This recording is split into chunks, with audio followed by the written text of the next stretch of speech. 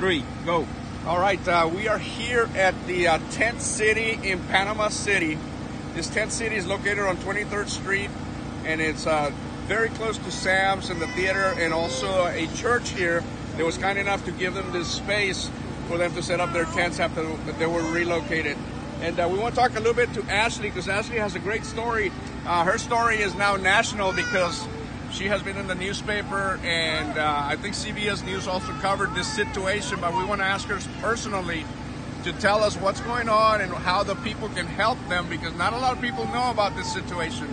Some people don't think it's real, but it is, isn't it, Ashley? Tell us a little bit, talk to the camera, and tell us a little bit about your situation. Why are you here? After the storm, we came back to nothing. We were camping out front for a while until they came and said that they wanted everybody off the property. We had so many days to get off the property. So then we ended up bouncing around from different families' houses, and then we came here. And you are here with your mom and your daughter? Mm-hmm. Your daughter is how old? 4. 4? How old are you? 20. You're 20 years old. Why are you in a wheelchair? From a spinal cord injury in 2011. In 2011, you had a spinal cord injury? Mm-hmm. I heard you are a singer. Yes. Can you sing? You are a good singer?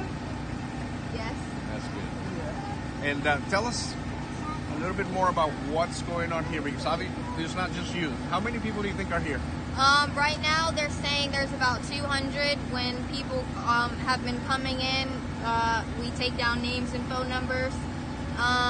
We have people patrolling for doing security. We have the supplies locked up now. The security's gotten better.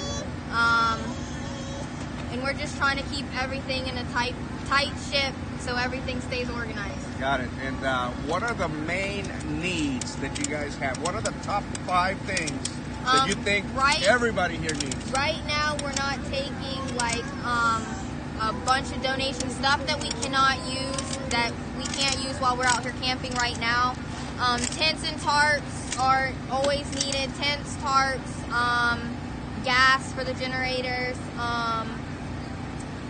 What about lamps? Women's clothes, different size women's clothes. We have a lot of extra large. We need smaller clothes, lights, lamps, heaters, small heaters.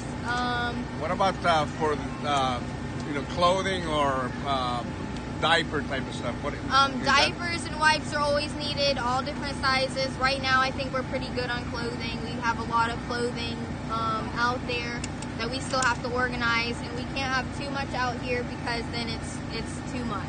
Got it. I understand, but diapers for sure, because there's a lot of kids. Right. There's a lot of kids here. Mm-hmm. Okay. I'm gonna talk to somebody else real quick, if you don't mind. Just stay right there. But can you guys come over here?